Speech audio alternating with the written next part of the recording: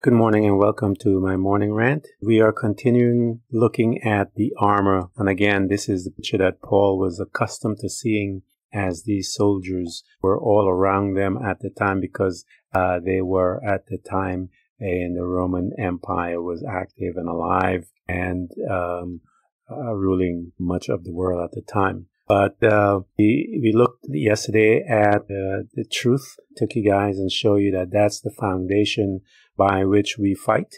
The Bible tells us, and you shall know the truth, and the truth shall make you free. That's in John 8:31 through 2. And we saw an example where Jesus is utilizing the truth to overcome the enemy. The Bible says in John 14:16, Jesus said, I am the way and the truth, and the life. He's the way, he says. So he's pointing the way which you and I are to fight against the enemy. His life is all about that. So I'm casting out demons and all these type things, showing his authority. So let's take a look now at the next weapon that we have available according to the scripture document in Ephesians chapter 6:10 through 18. This the other weapon that we have. We looked at truth, and it says, having put on the breastplate of righteousness. And so you have to take a look at, imagine Paul watching at these guys, and they have breastplate that is there to protect the body and to protect it from any type of weaponry that the enemy is using. And so it is the same for you and I. What is righteousness? And as we gain that, become righteous upon salvation. Once you become born again, the scripture tells us that. And once you become born again, you become righteous. And it says if we confess with our mouth that the Lord Jesus Christ is Lord and believe in our heart, I shall be saved. Or, in other words, it tells us that we become righteous, this righteousness of God. So Western Christianity, we say it is right standing with God. So where, when, how does one become in right standing with God? And when you and I say righteousness, you and I are thinking of, living right, not doing this, not doing that, not doing this. But that's not what it is. The Bible tells us, and Abraham believed God, and it was accredited to him as righteousness. And we saw that in Romans 4, verses 3, chapter 4, verse 3.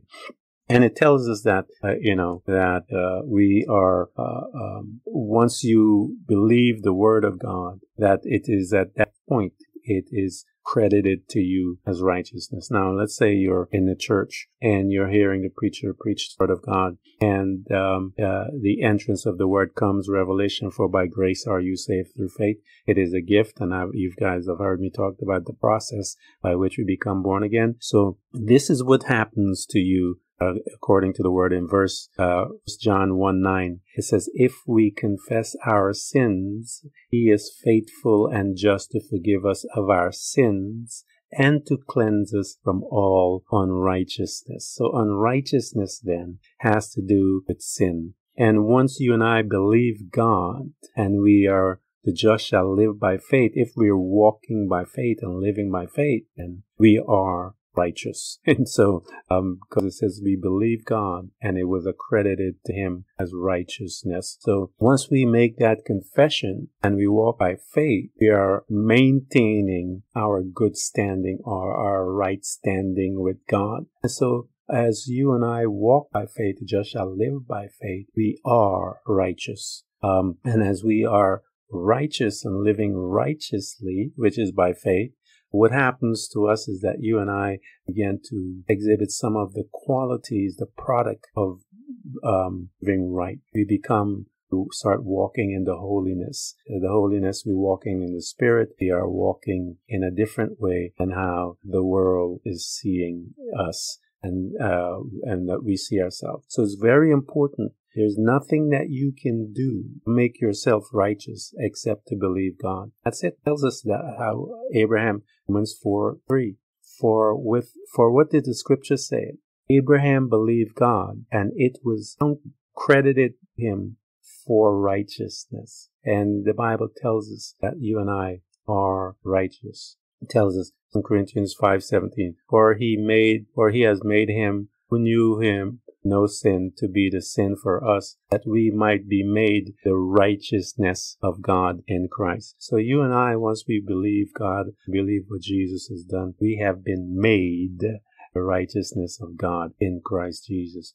We maintain this relationship with Jesus Christ through faith, and we believe, and we have been made righteous. So if you've been made righteous, what can you do to make yourself righteous? You're already, Philippians 3:9, and be found in him, not having mine own righteousness, which is of the law, but that which is through the faith of Christ, the righteousness which is of God by faith.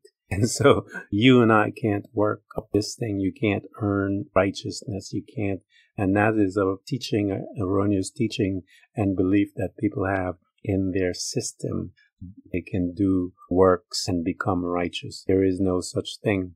You become righteous as you believe God. And this righteousness, this life of faith, is our breastplate. It protects us from the enemy. It protects us in the vital parts of our life. And that's what that breastplate represents, to protect this soldier in some of the major areas of him. There's other vital parts within the body, the face, the neck and throat and all those type of stuff. But when it comes to the human body, the life of faith is what protects you and I. So we maintain this righteousness as we are in our relationship with God, with Christ, because it tells us in the scripture. And so you and I cannot earn it in the sense where we're working for it and in that fashion. We get it by our believing and confessing. And once we believe, the scripture says, which I read to you guys before, tells us that we are righteous and we've been made the righteousness. I don't know how else to put it to you. In 2 Corinthians 5:17, for he hath made who knew no sin, Jesus Christ, to be sin for us. So Jesus Christ literally became sin on our behalf. That there was an exchange that happened on the cross, is that he took our sins and we took on his righteousness, that we might made the righteousness of God in Christ Jesus. And so he understand this. This is very important. Because you can't work yourself into this. And that erroneous teaching out there that tells people that we can work ourselves into this is absolutely bogus, as we are seeing the Word of God is saying differently. And the Word of God, as we mentioned, is truth. It is not fact, it is truth. So then Jesus Christ, the truth is Jesus Christ became sin. Sin, he became the embodiment of sin. He was it. That is the reason why the Father turned away from him, because he can't look on sin. And Jesus yelled out, Father, Father, why have thou forsaken me? Why? Because of this great exchange that took place right here. God could not look on his Son. That is the very first time that God, the Father, turned his back from his Son, Jesus Christ, in ever. And we have a documentation of what happened and what caused it. And this was the first time that Jesus experienced absolute, serious, lone separation from God. Separation from God is sin. So he was separated from God. He was made, for he hath made him who knew no sin. God made him, made sin to come unto Jesus, to be sin for you and I, that we might be made the righteousness of God. We are the righteousness of God because we confess and believe. And it tells us in Philippians 3:9, and he found in him, not having mine own righteousness is of the law. Can't get righteousness by the law, but that is through faith. Through faith is how we gain our righteousness. Through faith of Christ, the righteousness is of God by faith. Romans 4:5-4:3 states, Abraham believed God, and when he believed God, the Bible says that is righteous. And so you and I have to rethink and accept the truth versus fact. And the truth is, you can't do nothing to gain it except for you to confess it. And once you confess, it says if we confess our sins. He is faithful and just to forgive us of our sins and to cleanse us from all unrighteousness. So once we are cleansed from all unrighteousness, we are made, there's a transfer that takes place, that we have been made righteous. And once that transfer is in place, it is up to you and I maintain that. For us not to revert back to the flesh. Let not sin have dominion over you. And so we have the power to let sin into our life to corrupt us, as the scripture tells us, or we do not. And I choose not to let it corrupt me. I live a life of corruption, and I made a decision to change my life and to be different. And I am glad that I did it, because God requires me, and I love my God, and I want to be able to get to know Him, and I want to look like Him. I want to behave like Him. I want to think like Him. I want to act like Him. And so the scripture admonish us that we are righteous, and this righteousness we gain by faith, and you don't get it any other way. And so I want to make sure that you understand this, because once the enemy comes, but you understand that you're walking in faith, and your breastplate, you have that breastplate, major organs as far as in your body are protected from the enemy and from any of his weapons that he has come against you. And so once he comes, because he's going to come, you have the truth and you are righteous. There was an exchange that took with Jesus Christ, with your sin and with his righteousness, with my sin and with his righteousness. There was an exchange that took place, and I gained access to that by confessing. And the Bible tells us that I have been made the righteousness of God. But now the righteousness of God apart from the law is manifested, being witnessed by the prophet, even the righteousness of God, which is by faith of Jesus Christ unto all and upon all them that believe, for there is no difference. So that's how you and I become righteous. It is not by works. There's no way. No room for that. That is erroneous. It is no way. You are not righteous by doing works. Forget it. You can't do it.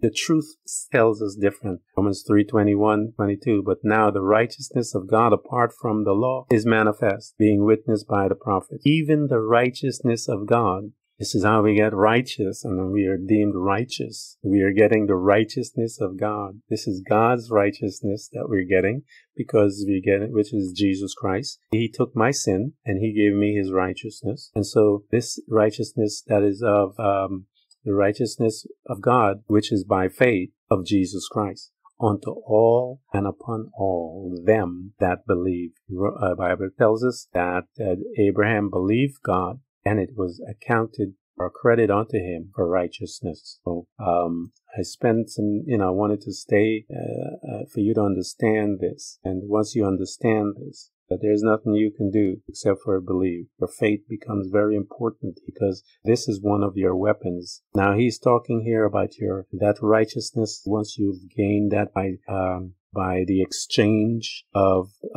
become born again, that was that time that you are righteous, guys. From there on, now what you do with your righteousness will dictate where you go. Because it says, let not sin have dominion over you. That exchange that was took place, you and I have, it is now our choice to walk in that. So when we choose to be sinful and live a life of sinfulness, the Bible says, don't let man be deceived. For whatever he soweth, he will reap.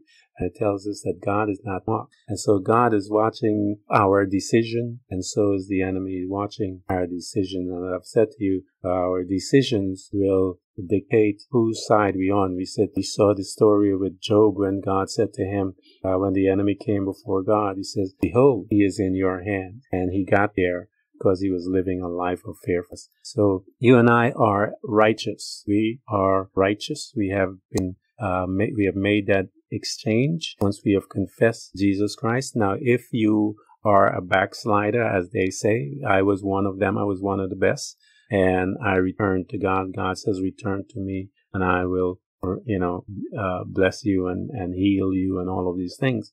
So He will cleanse our sins, and so you return to Him, and it is my hope I pray that you return to God and become sober. And he says that in 1:9, I believe this word, and so I believe it. And it says that if I confess my sins, he is faithful and just to forgive me of all my sins and to cleanse me from all unrighteousness. So when I went out there, I corrupted myself. He cleansed me. He washed me with his blood. So now, because of my reconnection with him, I have now clothed myself with the righteousness of God by faith. And so this was even the righteousness of God, which by faith of Jesus Christ. And it tells us, upon all them that believe, for there is no difference. There's no difference between a Jew and a Gentile when it comes to this thing. And the Bible tells us that Abraham believed God, and it was accredited to him for righteousness. So righteousness is right standing. The Bible tells you and I how to maintain our right standing with God. And you hear me say it every time when I end my teaching. The Bible says the just shall live by faith, and we walk by faith, not by sight.